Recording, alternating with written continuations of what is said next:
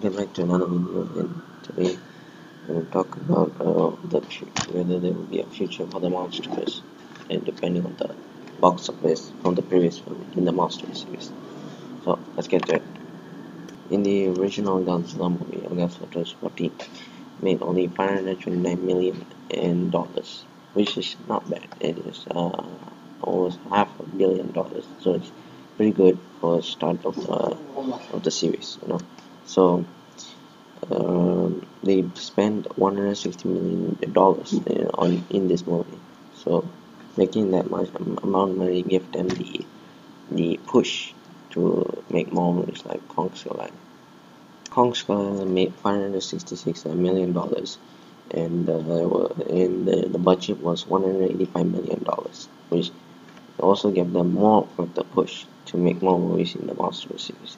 And it was pretty good as the income just kept growing until King of Monsters. It was a sad day. Did this have to happen to this movie? The box office was $386 million in Godzilla King of Monsters, and their budget was $170 million. Now, was this a bomb or a disappointment? It was more so as a disappointment because it did make more money than what it spent, the $170 million. They earned more, but it wasn't like the previous movies like Kong Skull Island and Godzilla 2014, but they made more money then. And there is two main reasons of why this movie did not make much money. Number one, it was released when Marvel released I think it was Spider-Man Far From Home, the first screen of What Is the Right Movie during that time when it was released. Right? And then also there were multiple movies during this time when King of Monsters was in cinemas, so not much people came and watched this movie.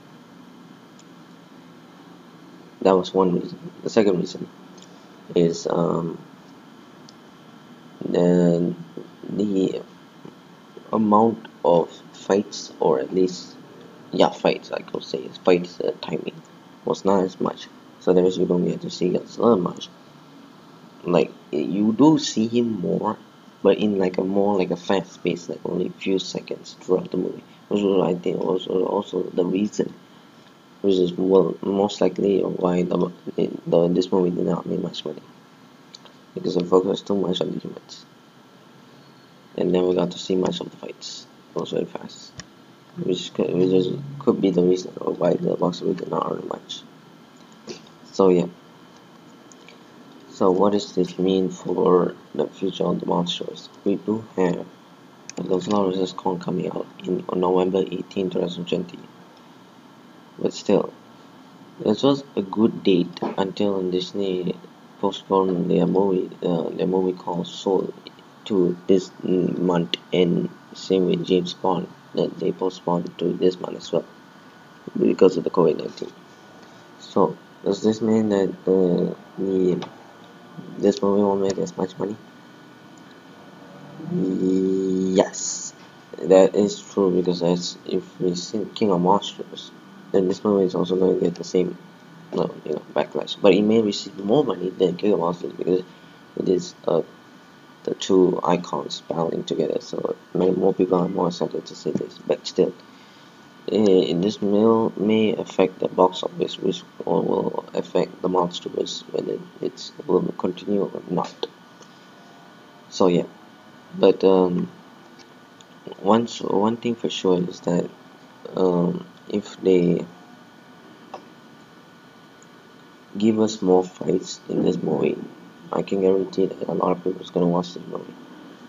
But just to be safe, it's better to postpone the movie to either next year.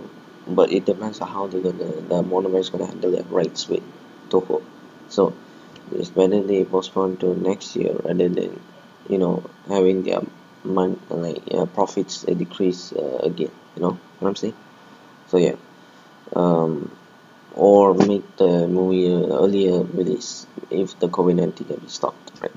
So yeah, so the fusion of the monsters is at the age hanging between either end or more. You know what I'm trying to say. So yeah, that's pretty much it for my box office prediction for the Monsterverse. So you guys want it? Hit the like button, hit the subscribe button, hit the bell to get my family and thank you for watching. Peace out.